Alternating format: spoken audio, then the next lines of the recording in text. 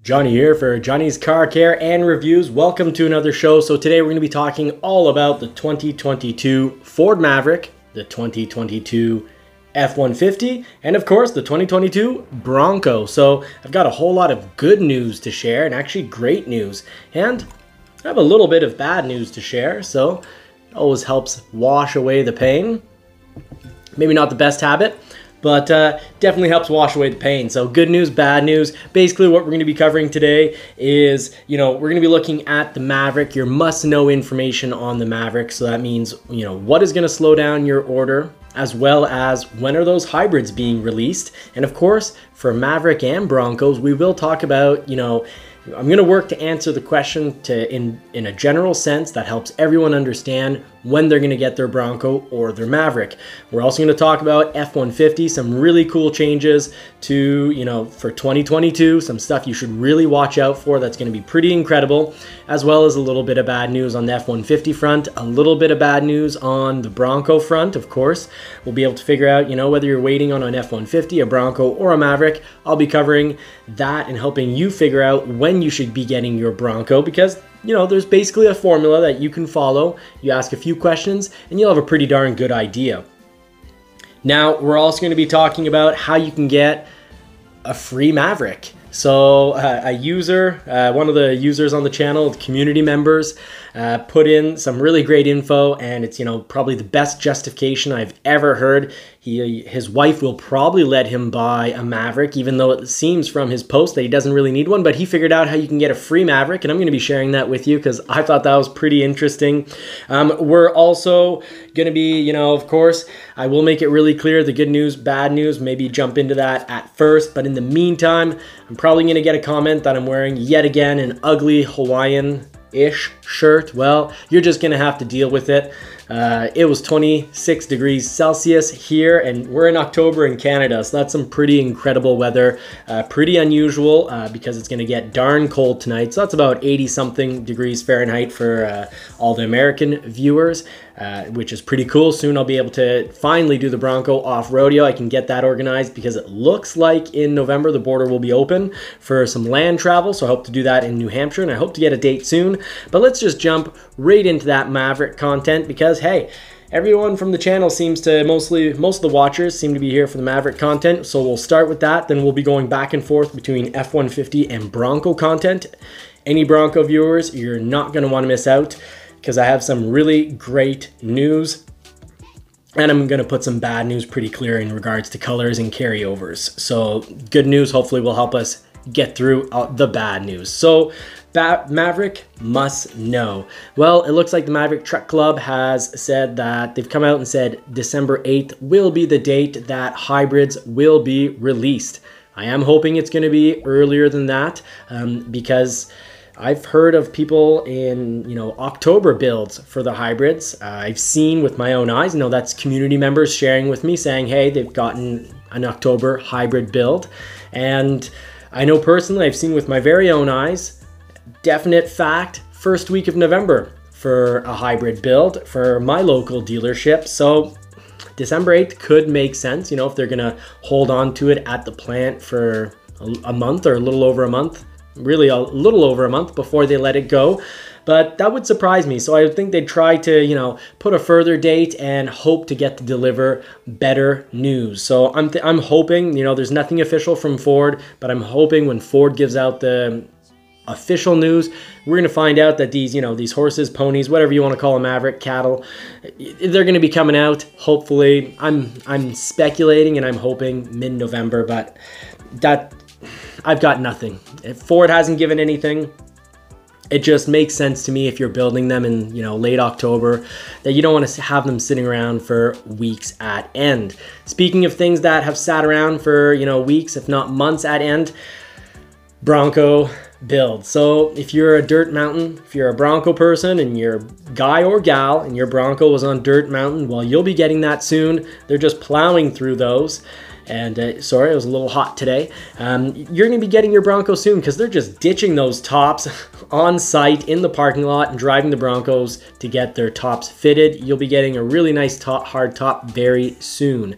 However, for those of you who are having your 2021 Bronco reservation turned into a 2022, I have bad news. So a little bad news. Your color isn't going to carry over. And this is why I'm tying F-150 news into this. And of course, I'd love to, people who are interested in F-150 to follow me, because I know a little bit about the F-150. F-150 colors, I can tell you, this week they're transferring 21s that didn't get built into 22. So my year, model year 2022. And those are getting transferred over. And if you have picked out a color, I've got the colors right here. The colors that are getting cut, you have to repick. And this is going to be relevant because Bronco people, the same thing's going to happen to you. So if you have an F-150 that is, Kodiak brown, leadfoot, velocity blue, the color of my Bronco, my favorite color, other than the rareness of green, and it's kind of different, and I like to be a little different sometimes, but velocity blue, leadfoot, that's gray, Kodiak brown, that says it all, it's that shiny brown, and guard. Those are the colors that are gone for 2022 on an F-150. And if you have one of these colors and you're getting, your 21 pushed and it's now going to get built as a 2022, you don't get to hold on to those colors. You have to repick your color. And unfortunately, as of today, October 13th, the website's not up yet, so you can't see images of what the new colors are, but you can build on the 2021 website because, there's nothing really new other than Atlas blue. So build a 2021 F-150 to figure out what replacement color you want.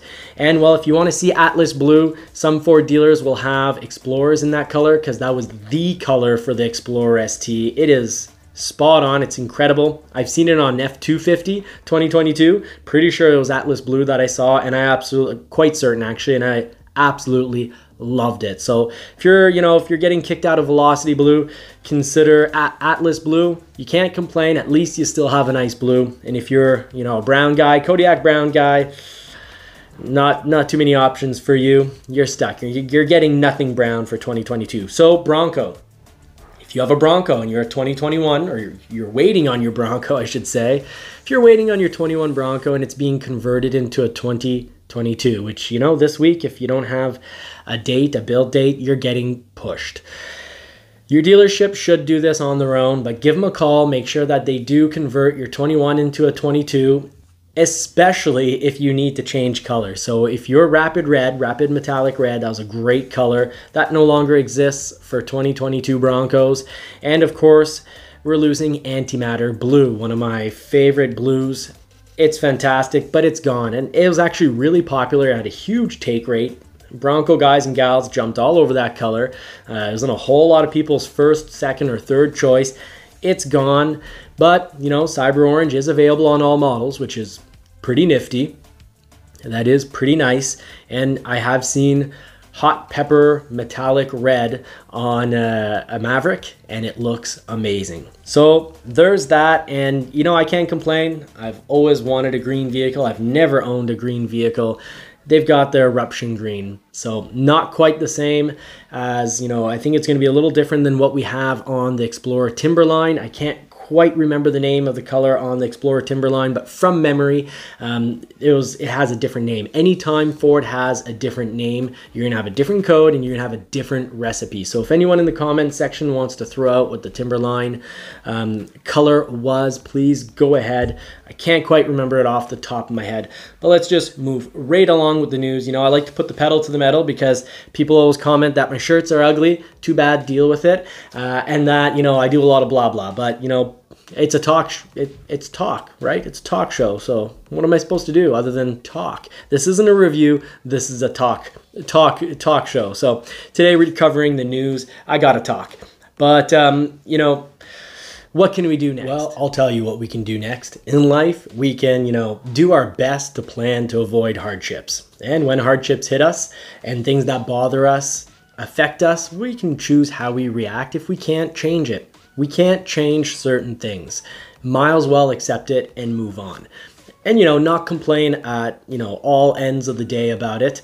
So if you're worried about getting your Maverick late, one thing you can definitely do, make sure you don't have any of the late availability options. So I've checked the most recent order guide. This is like the Bible for a vehicle. It lets you know really what's going on. It's the bee's knees. So avoid splash guards or mud guards if you prefer. The things that, go protect your paint from rocks coming off the wheels. So splash guards, mud guards, whatever you want to call them. The nice molded plastic behind your wheels, front and back.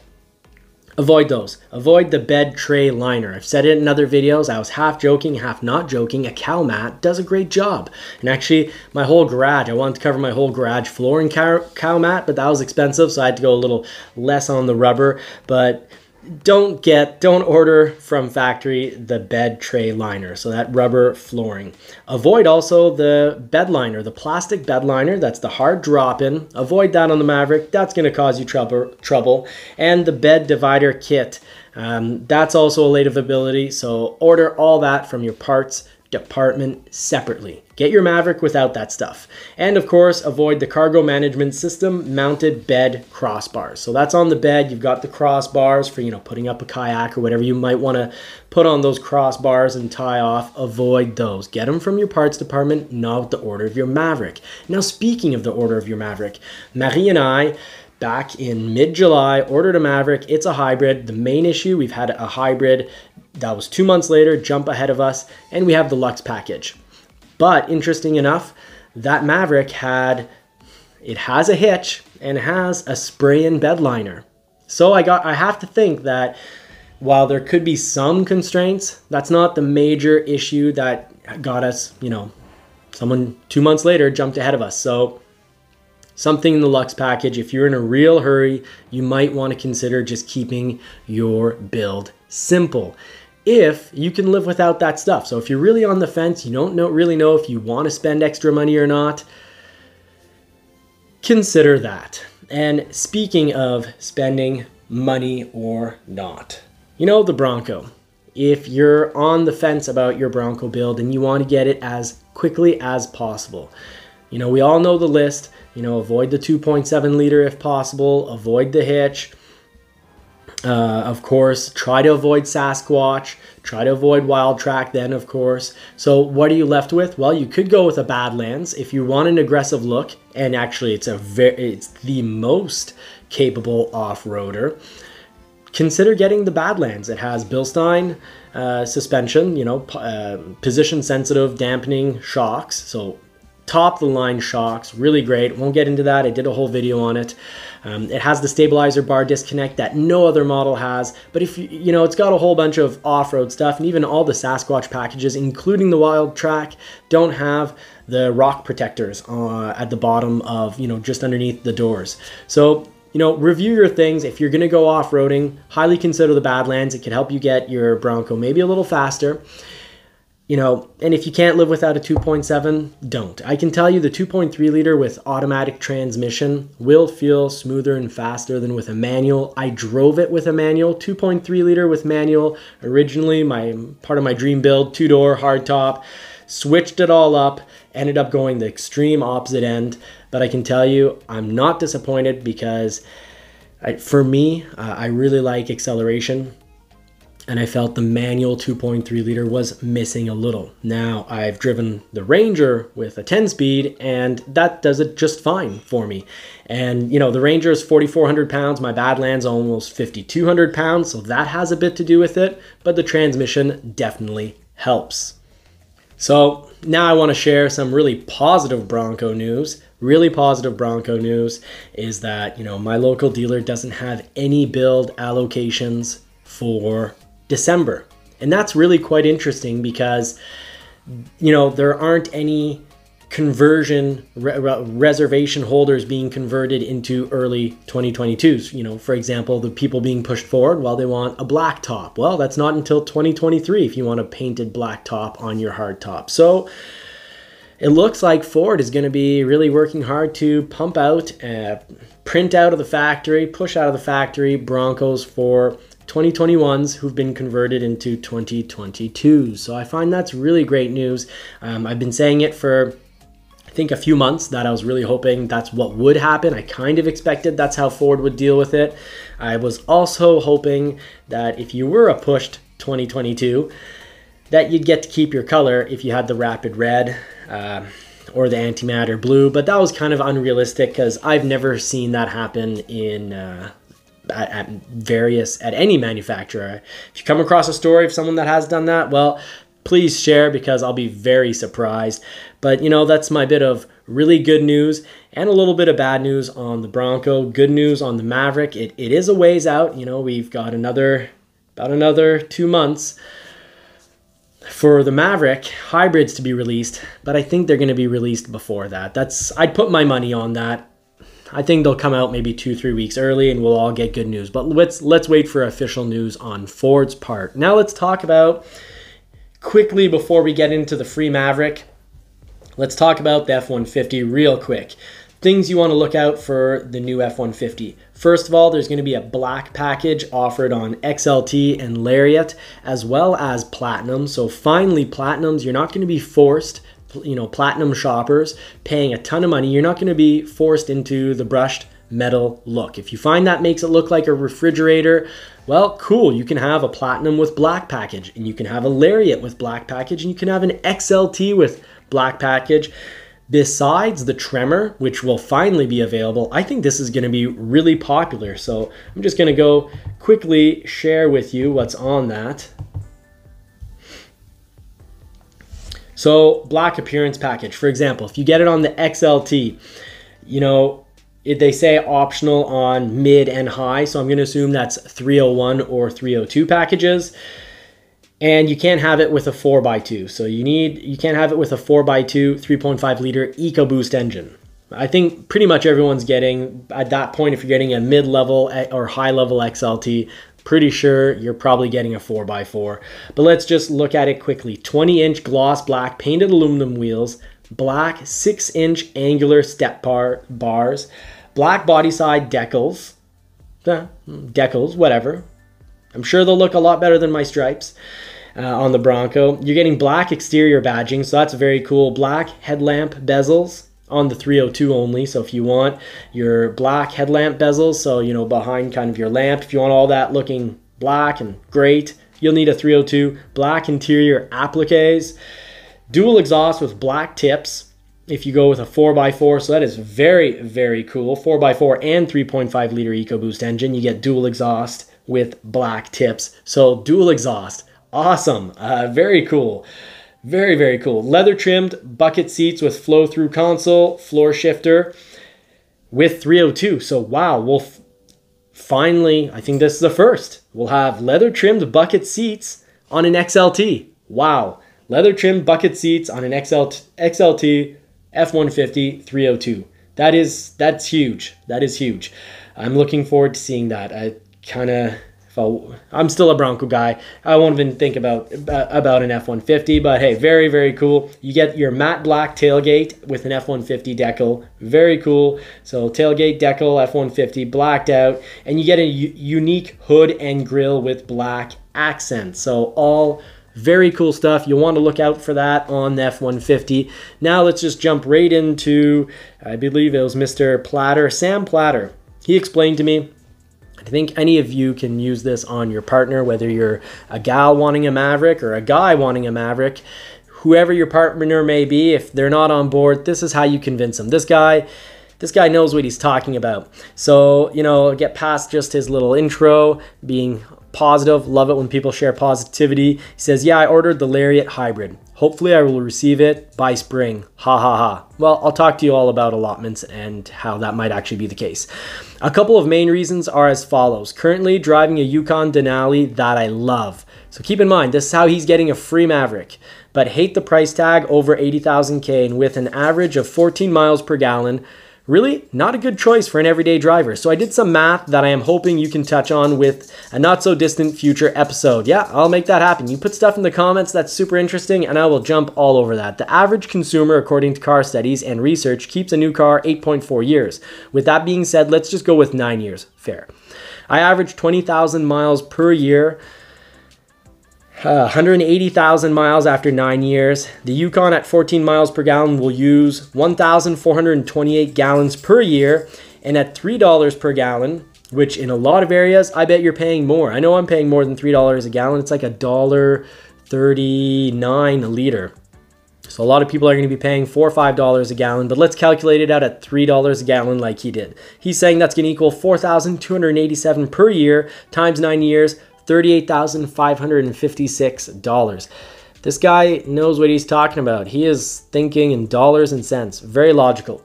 Maverick, 40 miles per gallon, 500 gallons per year as a result, and at $3 per gallon, 1,500 per year over 9 years, 13,500.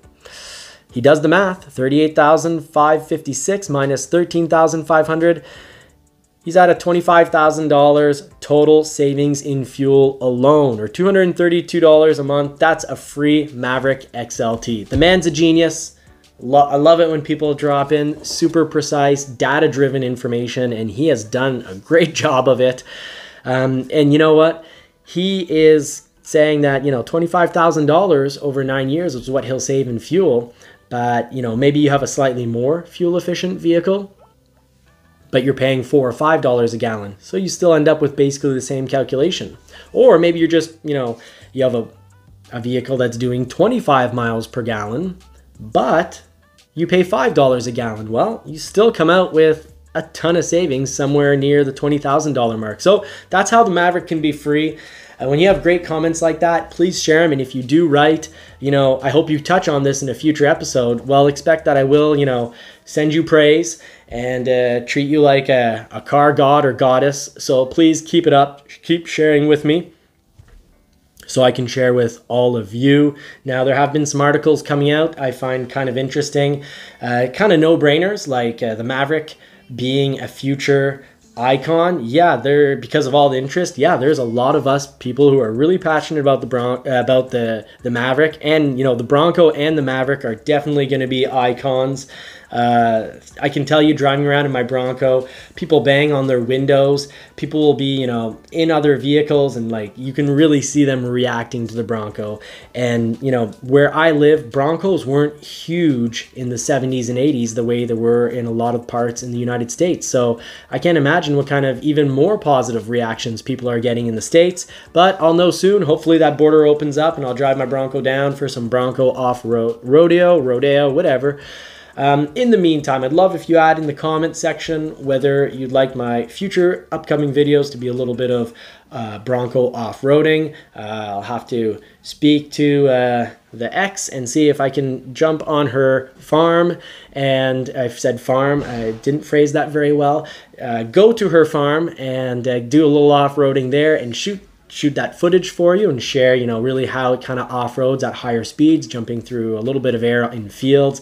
Hopefully going through a little bit of woods. I haven't been to that new farm, so I don't know what it's like. I know my old farm was pretty awesome for doing some off-road. But let me know if you would like that, or if you'd like more, you know, Maverick talk, Maverick coverage. I do have some Escape plugin footage I haven't done yet, so please let me know where you want the direction of this channel to do. I want to cover what you find is interesting. And in the meantime, if I've been helpful, and I hope I have, that is truly my goal, because that's what makes me happy. That's what keeps this hobby going. Please like and subscribe. The channel actually does a little bit more than feed the poodle, so I don't want to be called out and told I'm a liar. It does a little bit more than pay the poodle's food, but please like and subscribe to help feed that poodle, which has been shaking his collar and scratching away at the bed on the side. I am sorry about that. See if I can edit it out. But until next time, I wish you all more cars and more power, and I hope you get to put the pedal to the metal. Take care. Here I am signing off, and I just checked my notes, so if you're still watching, I will cover probably what's bothering people the most commonly asked question, and I always end up writing like a couple paragraphs. When are you getting your Bronco? When are you getting your Maverick? Here's the formula. It is set in stone as long as you come across a dealership where the salesman is willing to go talk to the person who's in charge of ordering for the dealership. They'll have a good rough idea. Heck, I have a good rough idea before my local dealership told me. I had a good rough idea of how many F-150 Lightnings they're going to get. It's simple. You take 15,000 F-150 Lightnings, if that's what's going to be built, and I think it's going to be slightly more. But you take that, you divide it by 3,300, you end up with 4.5 Lightnings per dealership, knowing that some dealerships are small and will get 1, and some are quite large and will get 12. Well, maybe even 15 for really big dealerships. I figured my local dealership would get between 5 and 10. But they'll get slightly more than 10, which helps me believe that they're going to make, they did talk about doubling Lightning production numbers. So, and this is all to help you figure out the formula to figure out when your Maverick, more or less, or Bronco or F-150 is going to show up. So, they're going to be getting a little more than 10. Based on the size dealership, that means I think year one F-150 Lightnings, they're probably going to make about somewhere around 22, 23, 24,000. Ford had talked about doubling production, but that wasn't for the first year. I think they talked about 2023 instead of 30, they'd do 45, and I think it was 2024 instead of 40. They're going to do their best to get 80,000 produced. Now, for your Bronco, because it's simpler than the Maverick, so we'll go with the Bronco because hybrid mixes everything up. For your Bronco, if your dealership has 5 Broncos being built per month, and you have a Bronco that doesn't have any constraints, well, you might actually jump ahead of the list, but very simply put, ask them where you're at on the list. If there's 30 people ahead of you and they're getting 5 per month, well, you know how many months it's going to take. Now keep in mind, if you have a simple build, so you're avoiding, the commodity, the parts and the pieces where there's much more supply, it's much more demand than supply. Like the roof, the 2.7 liter engine, which I ended up getting and jumped ahead of people. So I'd say more so the Sasquatch package, and even Sasquatch package with soft top helps Broncos jump ahead. So the more, naughty list, you could say, the more you're on Santa's naughty list, the less likely you're getting your present for, well, now I won't say Christmas, but, somewhat after Christmas. So try to avoid commodity issues. And then when we go to the Maverick, the same formula exists. If your local dealership says, yeah, we'll be getting about 4 Mavericks per month, and there's, 40 ahead of you, well, it should theoretically take you 10 months. But here's the complicated part. Right now, they're building less hybrids than EcoBoosts. Will they end up getting that to a 50-50 ratio? Possibly, and I'm hoping so, and I'm thinking so around Christmas, or maybe just after December or January. Hopefully they'll be at about a good 50-50 mix. If so, well, then, if the dealership's getting 2 of each per month, you just need to know, unfortunately, you kind of have to ask them, well, what percentage of hybrids do you have? So if they have twice as many hybrids that got ordered, well, you're going to be waiting more than 10 months. If they have twice as many hybrids, you might, and I don't think all that many people are going to be waiting 10 months. It's probably more like a 5 or 6 month issue, but definitely having a hybrid could push you back based on the percentage of hybrids they got ordered. Now, of course, I think a lot of dealerships probably got twice as many hybrid orders as EcoBoost, so keep that in mind. And keep in mind that I don't think anytime soon we're going to be getting to 90% hybrid production in a month versus 10% EcoBoost. I think if we're lucky, by December, we'll be at a good 50-50 split. And if so, keep in mind, you're going to get your hybrid. Ford's building hybrids, but it's going to take longer. But here's the good news. I am going to finish on good news, I promise. The EcoBoost is getting fantastic highway mileage. Look online, look at other different people's videos. They actually provide proof. But, from the beginning, before anyone had a Maverick in their hands, if I recall, and I have the notes here, I think I was talking about 7.1 liters per 100 kilometers on the highway. Just check my notes, so I'm not saying anything here. So for the EcoBoost, 7.1 liters per 100 on the highway, and in town, about 9.6 liters in town.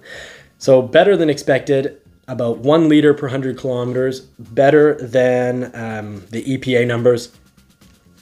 So the good news is people are getting good fuel economy, and if you are someone that does mostly highway, at that point you might want to ask yourself, what's the point of having the hybrid? The hybrid is only a little better on the highway than the EcoBoost. Now, if you're doing a whole lot of city, definitely worth waiting out for a hybrid. Same thing goes to your Bronco selection. If you want your Bronco faster and you're more impatient than you are wanting your ideal Bronco, and really if you're not gonna off-road, you don't necessarily need a Sasquatch package. You could just get a lift kit and 35-inch tires. You could have all the look, and if you don't need the locking front and rear axle, and you don't need the, the 4.7 drive axle ratio in the back and the Bilstein shocks, because you're not going to be doing some high-speed jumping or rock crawling, then you might just want to consider getting, let's say a base or a Big Ben and throwing on bigger tires and a lift kit. And if you're thinking you might just do, some off-roading once or twice a year and it's not going to be extreme off-roading, I think the Black Diamond is a fantastic option. And of course, if you want a little bit of luxury, you can always go Outer Banks, throw on your big tires, have your look, and have standard keyless entry and heated seats. The Outer Banks, for people that like a little comfort, is the model for you. So now this time for real, I'm signing out. Hope I was helpful. Have a great week.